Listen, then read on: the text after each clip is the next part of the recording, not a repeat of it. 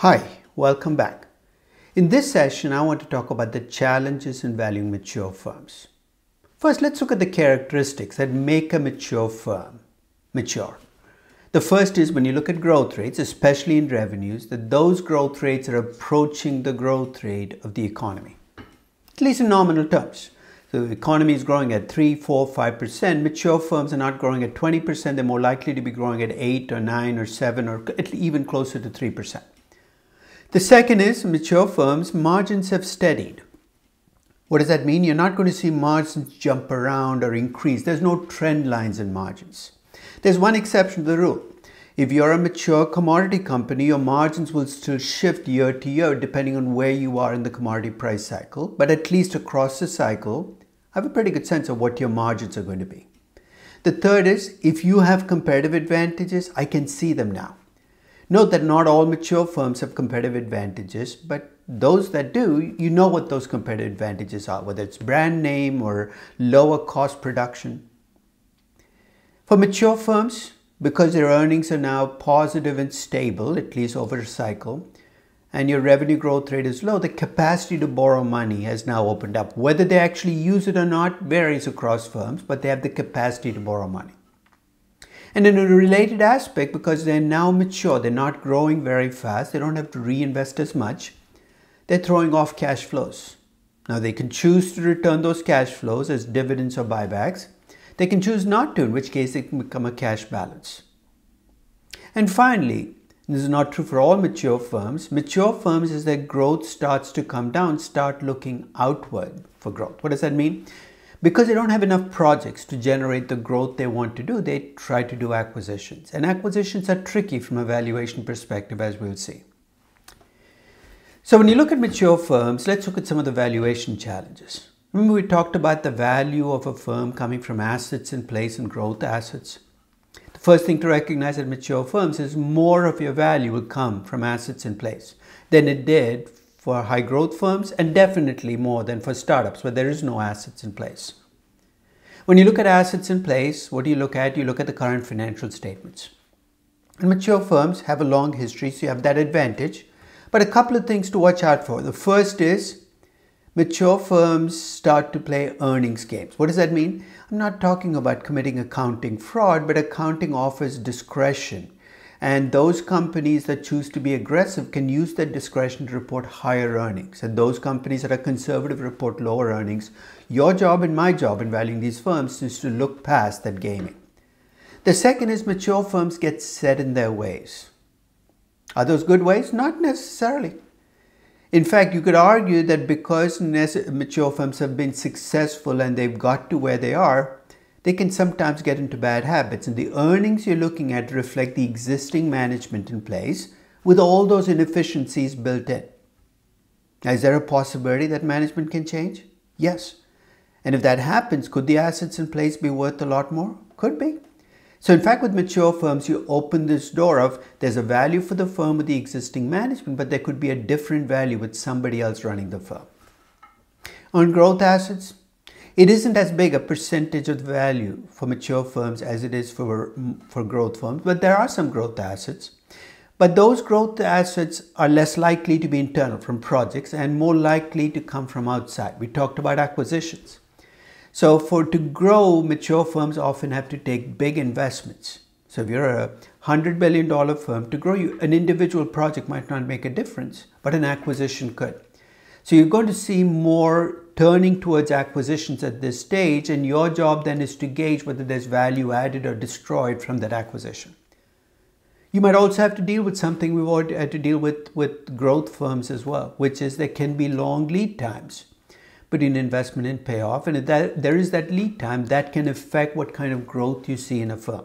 In other words, this firm might not be reinvesting much, but if you wait, there will be growth because the reinvestment from the past will start to show up as growth.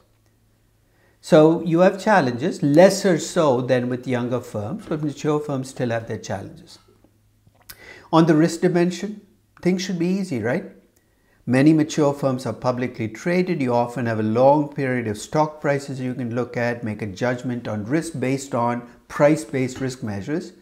Or if you prefer looking at intrinsic numbers, you can look at earnings over time or revenues over time. And mature firms are more likely to have settled risk profiles. What does that mean? Remember with high growth firms, we talked about changing the cost of capital over time. Mature firms, you should need to do that less because you're already pretty close to where you will be as you will be in steady state. There are a couple of estimation issues though that you still have to deal with mature firms. The first is some mature firms borrow money. They have multiple types of debt out there in different currencies. Short-term, long-term, fixed rate, floating rate. It's easy to get distracted and use the wrong cost of debt because you focused on a piece of the debt. That's one. The second is for mature firms, the cost of capital can and will change if the mix of debt and equity changes. And third, if you're a mature firm going out and doing acquisitions, you can change your risk profile because you're entering new businesses. Those new businesses can be riskier or safer than your existing businesses. So when you value a mature firm, you feel comfortable. You have a lot of history, but check to see if you can just use that historical data because the company itself might choose to change its profile. So when you look at the valuation challenges you face in terms of getting a terminal value, with a mature firm, you're closer to closure, that terminal value, than you are with a high growth firm. And it might seem relatively simple. You just move the growth rates down towards the growth rate of the economy and you're done. But remember that when you put your company into closure, it's not just that the growth rate has to be less than the growth rate of the economy. It's that the rest of the company should be consistent with your assumption about it being a mature company. What does it mean? If your company is growing at 2% a year forever in an economy growing at 4%, that is low enough to justify using terminal value, stable growth. But not if the company is reinvesting as if it's a high growth firm or as a cost of capital reflecting things changing. So it's not just the growth rate, the rest of the characteristics. The second is, if you lock your company into what it's doing right now in perpetuity, which is what you do in a terminal value. Say your company is taking projects that earn 5% returns on capital and the cost of capital is 8%. That's what they've done for the last decade and you lock it in. You're in effect locking in bad management in perpetuity. In some cases that might be merited. If you're valuing a company with terrible corporate governance, a family-controlled company that's badly run, you might say there's nothing that's going to change. But to the extent that there can be management change, you might underestimate the value of the company by locking in that bad practice. So what should you do? Familiar ground. Go through the 5-step process. Start by telling a story, but here the story is going to be bounded. What does that mean? When you tell a story for a startup or even a high growth company, you can tell stories about how the company will evolve and change because you're early in the story for that company. You can map out pathways based on what you see in the company. If you watch my session on Tesla, the pathways for Tesla are manifold. And I can plausibly take any of those pathways. In contrast, if I'm valuing Coca-Cola or Kraft Heinz, I'm much more bounded because I'm going to look at the past financials and if I'm going to deviate from it, I've got to give you a very strong story. So when I look at the past financials, I'm going to look at your revenue growth, your margins over time, how you've reinvested, how variable your earnings are. And that's going to play a big role in the story I craft for you. So the story here is much more constrained by your own numbers. And I will use external information by looking at the sector averages, the investor base you've accumulated. But here the story is much more likely to be bounded by what I can see out there. Once I've told a story for a mature company, it should be a much easier 3P test. Is it possible, plausible, probable? So when I extrapolate historical data for a mature company, I might say, look, I'm just extrapolating past growth and past margins. And most of the time, I should be able to justify it. It's possible, it's plausible, it's probable, with 2 caveats. The first is if there are macroeconomic and regulatory changes that truly change the landscape of the business this company is in, that's got to be factored in. When you valued AT&T in 1980, when it was a monopoly, the value you'd get was very different than when you value it 10 years later when the monopoly had been broken down. You also have to be careful if your business is being disrupted. A new way of doing business is entered in. Extrapolating the past for your company might lead you to a very misleading judgment on your company. And if you're deviating from the historical path, then you need a story of why. So if you're taking a company that historically has had low margins, it's a mature company, and you give it much higher margins in the future, the onus is on you to explain why you think margins will shift up. So when you look at the 3P test, if you're just extrapolating the past, check for macroeconomic and regulatory changes and disruption. If you're breaking from the past, think about the story you tell and whether you can justify that break from the past. Now you get from story to inputs, you're going to go through the familiar inputs.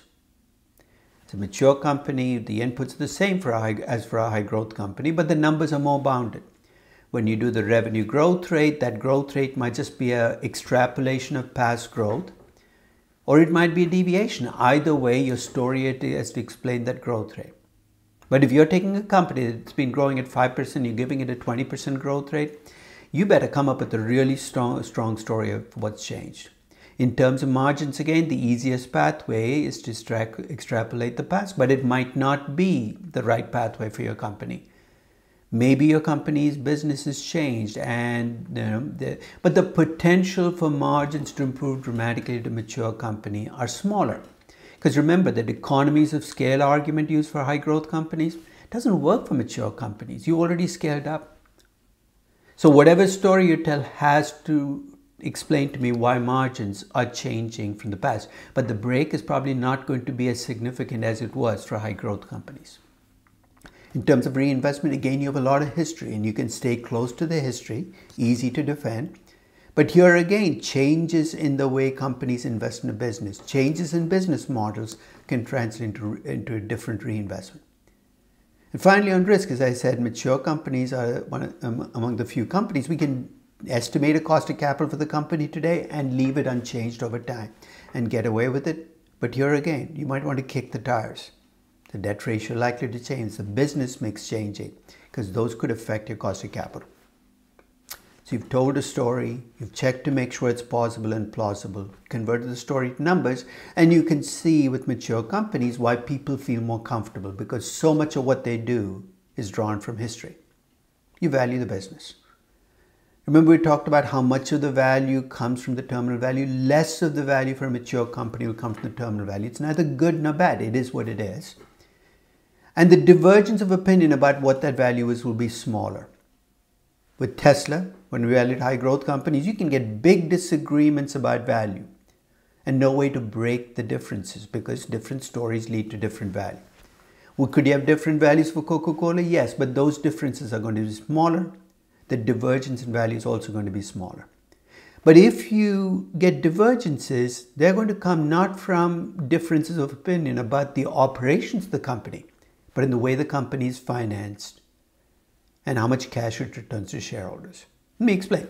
Let's say you're valuing a company which has very little debt. It's a mature company. It has very little debt because the management historically has chosen not to borrow money. You value the company. I look at the same company, and in my story, the management has shifted. They're going to take on debt. I could get a different financing mix, a different cost of capital, a different value for the business. You value mature company. Historically, it has held on to cash and not returned the cash. You're going to come up with a value for the business. I take that same company and value it on the assumption that that cash, rather than being held with the company, is going to be used on dividends and buybacks. I could come up with a different value for the business.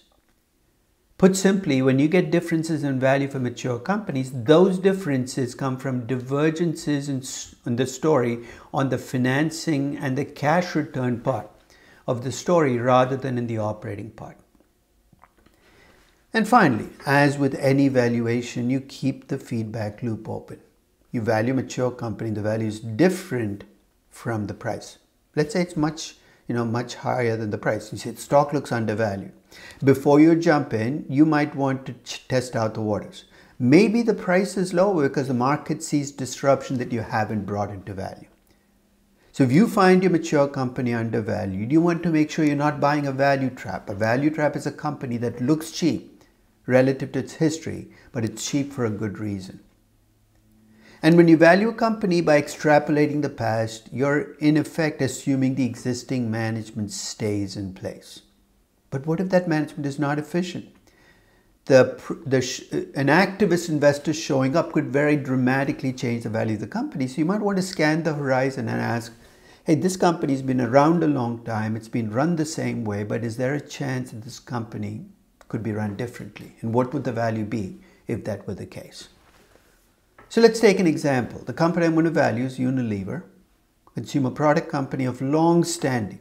It's been around more than a century.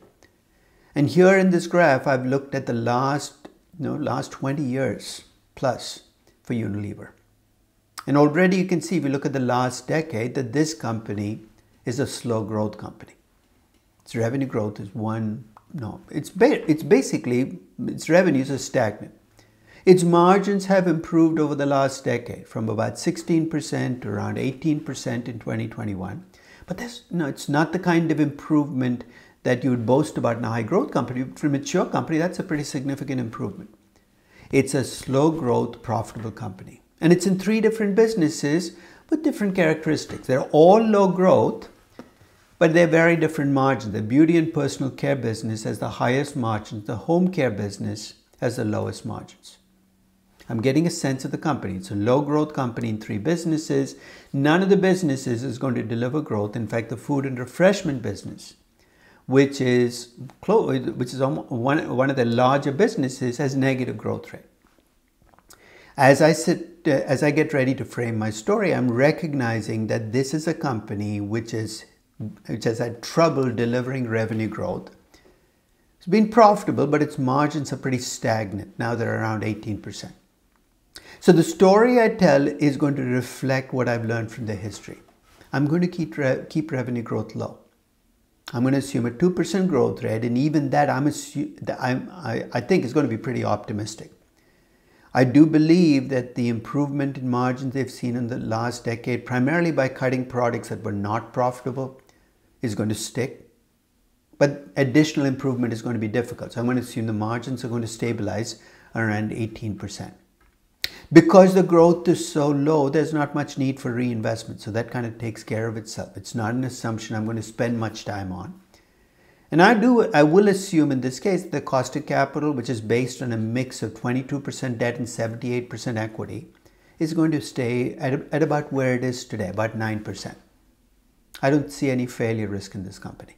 It's a very boring story, but boring fits.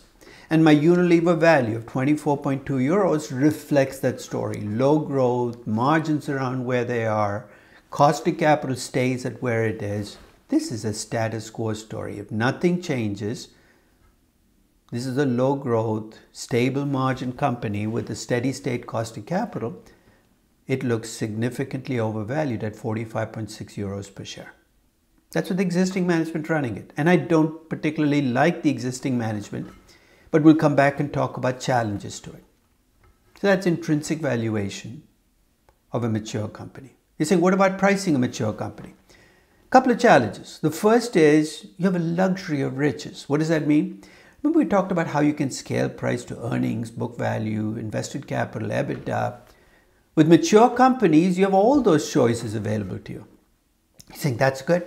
It is good, but it could potentially open the door to some serious bias, and we'll talk about why.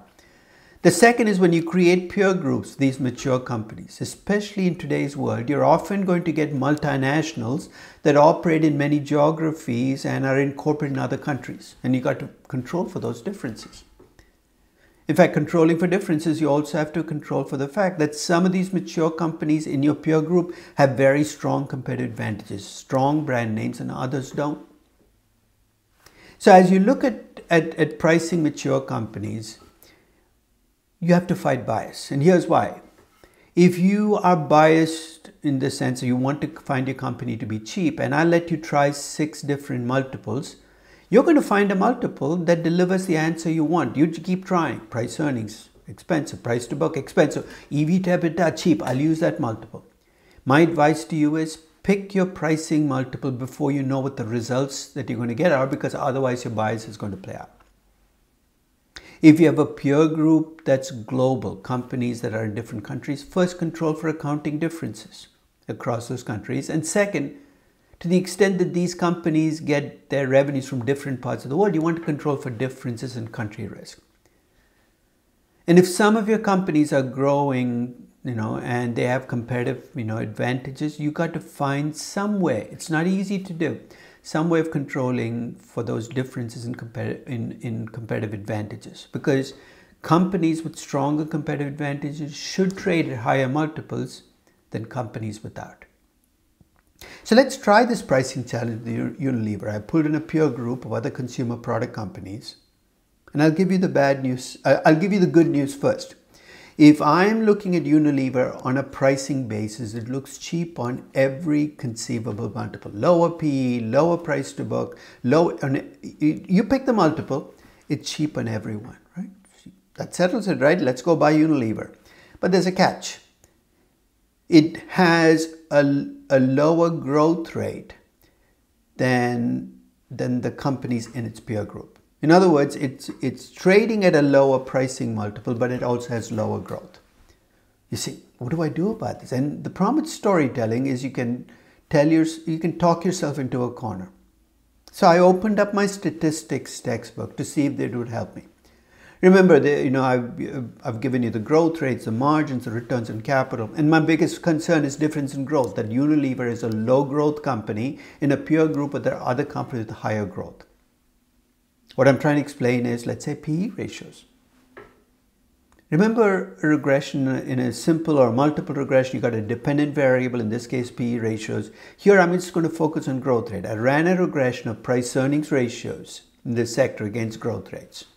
So what do I do with that regression? See the 152.65, the coefficient? Every 1% increase in growth rates in a consumer product company increases my price earnings ratio by 1.5. Now, before you get too excited, the R squared is only 38%, which means that I'll get a range on my estimate. It is statistically significant. The regression works, but it yields a noisy estimate. If I plug in Unilever's growth rate into that regression, I get a predicted PE of 26.98. At 19.1 times earnings, Unilever looks underpriced. If I'm in the pricing game, I'm going to argue Unilever is underpriced, not just because it trades at a lower multiple than the peer group, but even after controlling for difference in growth, it trades at a lower multiple. Now, when you value mature companies, especially after the last decade, you're looking over your shoulder saying, this company looks great, but is there something that might make it a disruption target? I don't have a magic I don't have a magic forecasting tool, but I'll give you some of the things that you worry about when you look at your company becoming a disruption target. First, how big is the economic footprint of the market the company is in? Disruptors go after big markets. They're not interested in niche markets. Are you a big market? Big markets are more likely to be targeted for disruption. Second, how inefficient is this business? Inefficient production, inefficient delivery. One sign of inefficient businesses is nobody's happy. Producers are not happy because they're not making money. Consumers are not happy because they're paying too much. If nobody's happy in a business and it's a big business, hey, you got to worry. And third, if the way this business has been protected is with regulatory barriers, competitive barriers, keeping newcomers out, then you worry more, because those barriers might work, but what if you have a disruptor who finds a way around? The taxi cab business was a big business, inefficiently run, protected by taxi cab and limousine commission saying you can do this, you cannot do this. And the ride-sharing companies took advantage of it. You look at every big disrupted business, you see two or maybe all three of these characteristics. So if your company is in a business which is potentially at the target of a disruption, you have to respond. And what does that mean? You take your company and you ask the question, what will happen to the value of my company if there is disruption? Let's play it through. Will your existing assets be affected? Yes, they'll become less profitable. If you're disrupted, my guess is your value of growth will go from maybe from positive to zero or negative. Your risk can change because disruptors can take a safe business and make it risky, and you might never make it to become a mature firm if you're disrupted strongly enough. fact, this is at the heart of what I think of as the value of change, is you can get disruption changing the value of your company. Speaking of change, the second thing to think about in the context of mature companies. Remember I said when you value a mature company, you're building in the presumption that the existing management will continue to run the company. It's in your margins, your growth rate, your reinvestment, your cost of capital. One question worth asking is, what would happen to my company if it were run differently? Perhaps better. Perhaps optimally. I know optimal is a scary word because you're saying, how do I know what's optimal? Let's say you could figure out what's optimal. You could value a company twice, right? You can value a company with the status quo, existing management in place, and you can revalue the company run differently with different investing, financing, and dividend policy. And to the extent that the company can be run more efficiently, the value of the firm run differently will be greater than the status quo value. That difference is the value of control. But to do this, you've got to be able to change management. In a publicly traded company, whether you can change management will come down to a bunch of characteristics. The first is, are there restrictions on takeovers? What about voting rights? If you have voting shares and non-voting shares, it's going to be much more difficult to change the management of the company. How easy is it for an acquirer to raise capital? If you're in a market where it's easier to raise capital, the chance of change becomes higher. It also depends on the size of the company. If you're a $1 trillion company and badly run, it's going to be much more difficult to change you than if you're a 10 million or a $1 billion company. So you look at the probability that management can change and the change in value from a different management. The product of those two is called the expected value of control. It's at play every time you see a company that is a mature company that's badly run. If your question is, how do I change value? At the core, it depends on what you think you can change. If you believe the existing assets are poorly managed, your way of increasing value is you go in and run them more efficiently, cut costs, more efficient. It shows up at higher margins and higher value. If you think a management is being too conservative, they're underinvesting, the way you increase value is you go into the company, assuming you can change the company, and you reinvest more. In some cases, you might think you're in a bad business. You shouldn't be reinvesting as much as you are. You'd go in and cut back on reinvestment and increase value. You might feel that your company has significant strategic or competitive advantages that your management is not exploiting. A brand name that can be built up, you'd go in and build up that brand name and use it to increase your value. Maybe your management doesn't like to borrow money, but it should be. You could go in and change the debt, increase the debt ratio. Or the other extreme, maybe the management is overusing debt. It's pushing the company towards default. By going in and reducing debt, you can increase value. Maybe your company is a company that should be returning cash, but it's holding on to cash and investors are punishing it. They're worried about the cash. All you have to do is go into that company and return the cash, and that discount will disappear. And maybe your company has been run by management that keeps going into businesses it does not understand. The classic conglomerate spread.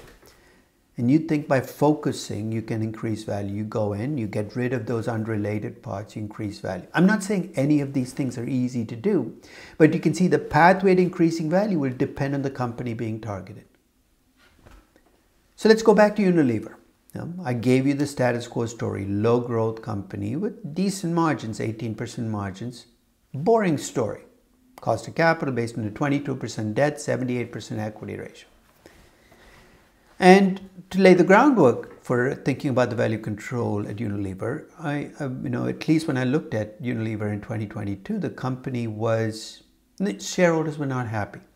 They weren't happy with the incumbent management. They weren't happy with some of the acquisitions the company had done.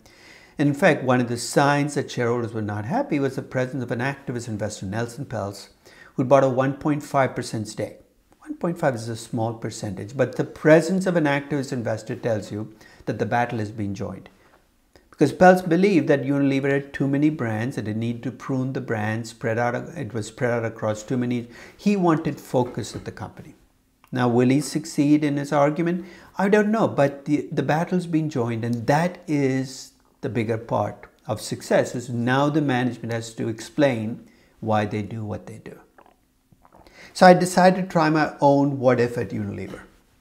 I'm not going to get carried away. I don't see a way in which Unilever is going to become a high growth company, but I do believe that by shifting its attention to Asia, especially India and China, it could get slightly higher growth. 3% for the next 5 years instead of 2%.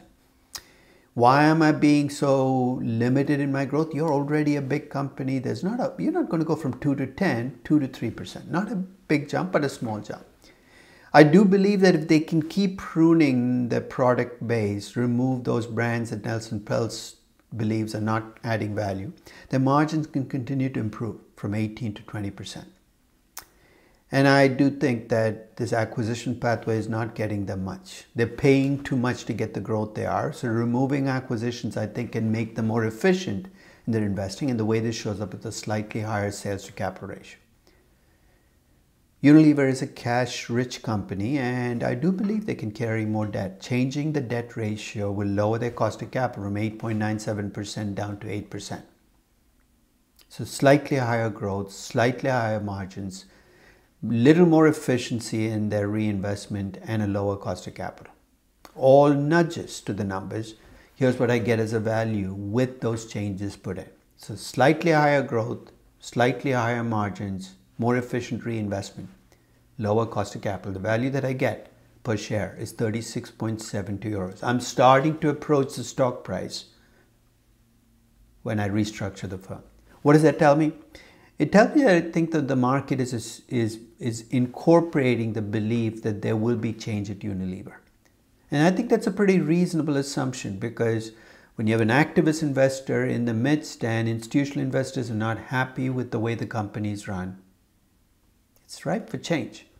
So as you look across mature companies, you might fall back on the comfort of a lot of history. And that will make your valuation a little easier to do, the story easy, because in a sense you're extending a past story. But with mature companies, you always have to look over your shoulder and ask the question, is there something that could cause that story to change? Can a different management create a different value?